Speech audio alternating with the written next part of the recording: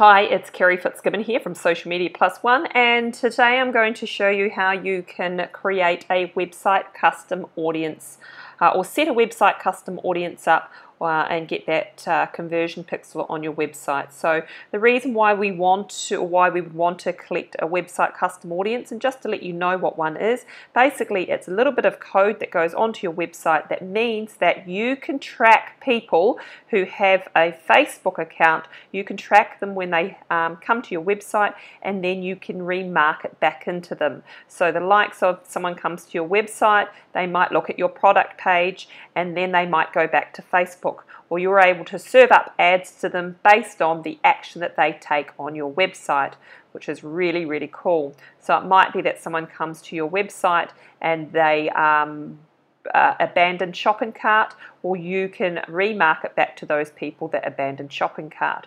Or it might be that they come to your website and they do buy something, then you have a choice of remarketing back other products to them. So lots of different things you can do, but you first start with actually putting that tracking pixel on your website so that you can track people that come to your website who have a Facebook account, and you can advertise back to them on Facebook in the example that I'm giving today.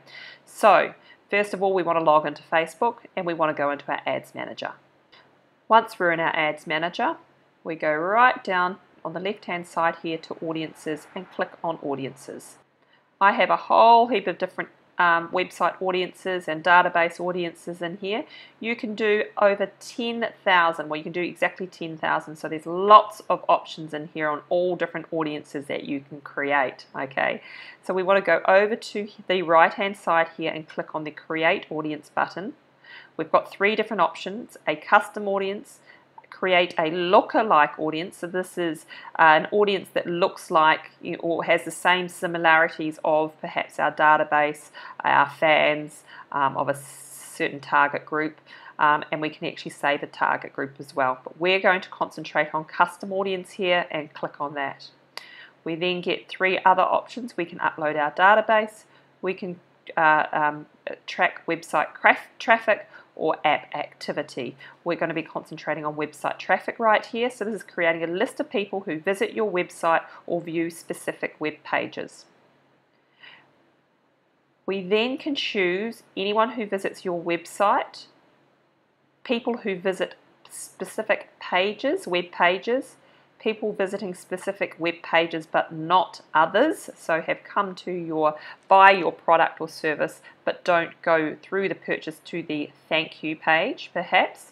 People who haven't visited in a certain amount of time, so let's just say they haven't come to your website in the last 2 to 3 months, then you can do a different type of advert, or you can have a custom combination.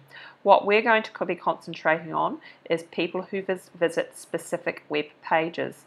Now please note, you only get one website custom audience code per Facebook ad account. Okay, so if you have several different websites, you always want to be clicking on this people who visit specific web pages. Then you put the URL of your web page. So for instance, I have several different businesses. One of them is socialmediaplusone.com. I'm going to copy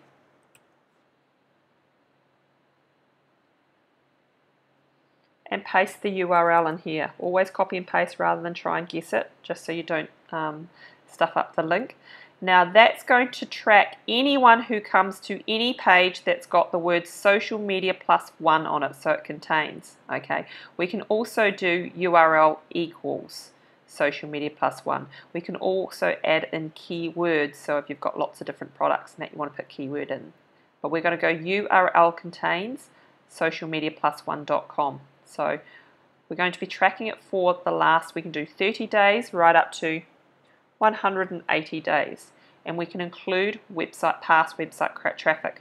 If you've never put a pixel on your website before, it won't include past website traffic, but what we're going to do here is this is just going to track every single website visitor This is one of the very first things you should do when you set up a website. You put your Google Analytics on there, and you should put this pixel on here as well.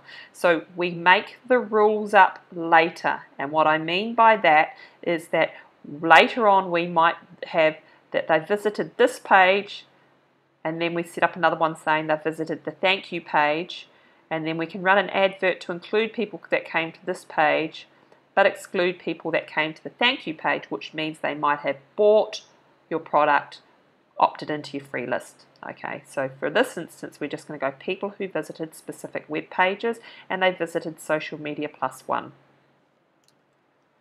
Makes it nice and easy. SEM Plus One, all website visitors 180 days. Then we go create pixel, create audience. If you've never done this before, this will take you through to copy the post, copy the code. Because I have done it before, I'm going to show you how I can get that bit of code. So I tick this, I go up to Actions, I view pixel. Two ways you can do this. You can either send this code to your web developer, or you can insert the code yourself. So we're going to copy and paste that bit of code, and we're going to go OK. I'm then going to go into the back end of my website. Now, I have a WordPress site, and I can suggest the plugin for the WordPress site.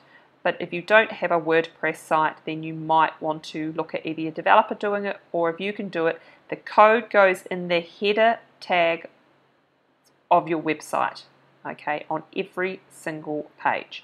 So I'm just going to go over to my website now.